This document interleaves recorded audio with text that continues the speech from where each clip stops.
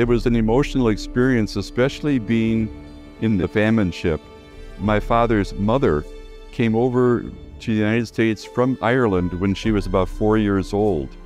And so she rode in one of those ships back in the 1860s, witnessing people dying on that ship, witnessing people stealing food from each other. And for that reason, the rest of her life, she never wanted to get on a boat ever again. She did not want to go near water. Thinking about my grandmother and what she lived through and how she survived it, it really was for me an emotional experience